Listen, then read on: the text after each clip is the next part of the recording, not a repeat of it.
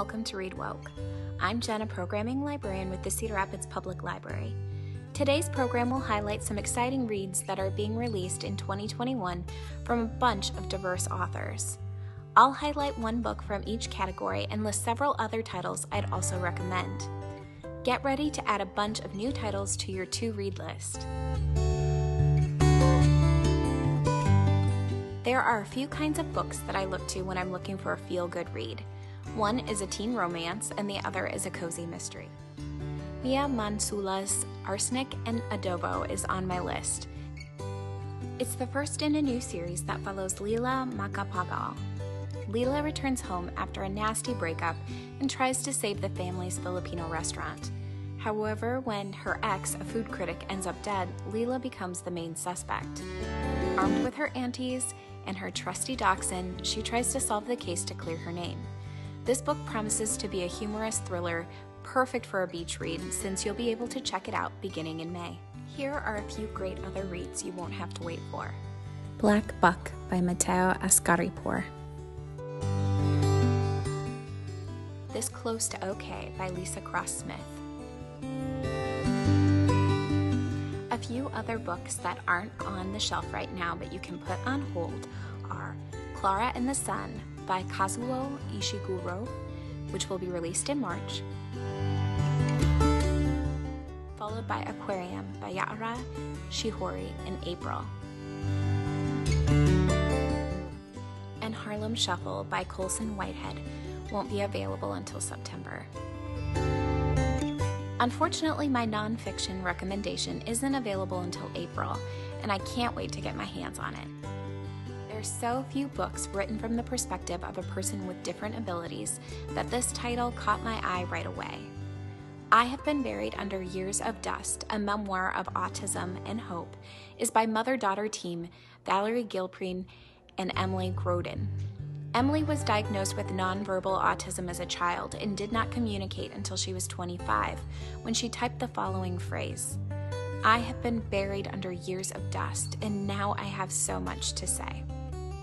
Emily's mother, Valerie, writes about Emily's early years, and poems, stories, and insight by Emily encapsulate her perspective of a world she felt trapped outside of. In addition to this book are a few other books I'd like to recommend. Broke in America by Joanne Samuel Goldblum. Last Call by Elon Green, which will be on the shelves soon since it's being released in March. And My Broken Language by Chiara Alegria Hudes will follow in April.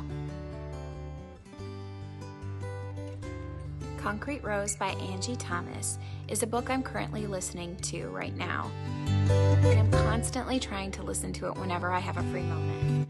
I've read both of Thomas's other books, On the Come Up and The Hate U Give, and I'm loving her new character, Maverick Carter. Mav is a 17-year-old boy whose father is in prison as a leader of the neighborhood gang, the King Lords. He's expected to continue on in the gang like the rest of the men in his family. However, early on, Mav finds out he is a father, and everything changes. As he tries to be the father he feels his son deserves, Mav is forced to balance his responsibilities and relationships, which an adult would find difficult. I love how different and real all of Thomas's protagonists are, and my heart aches for them as they try to find the balance between their own dreams and the limitations and realities of their lives. Some other YA books that are on my 2021 to-read shelf are already available for checkout at the library. The Gilded Ones by Menina Forna, One Last Stop by Casey McQuiston isn't on the shelf but will be available in June. Ancestor Approved by Cynthia Lettich Smith is a collection of poetry and short stories from a variety of Native authors and is a perfect bedtime read. It's also ready for checkout and on the shelf as it was published earlier this month.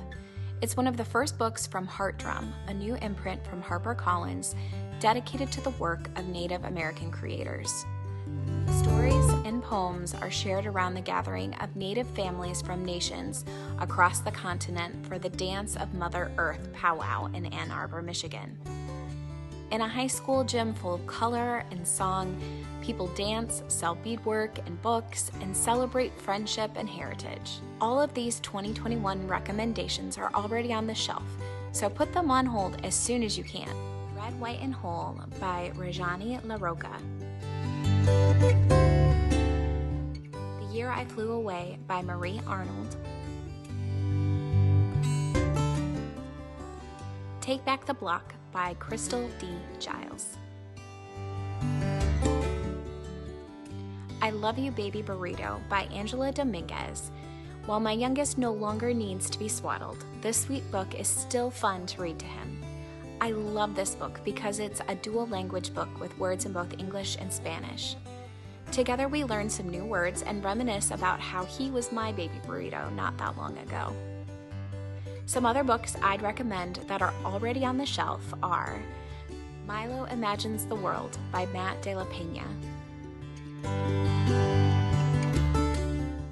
Eyes That Kiss in the Corners by Joanna Ho, but you'll have to wait for Boogie Boogie Y'all by C.G. Esperanza, which comes out in August. Thank you for watching. I hope you enjoyed the program.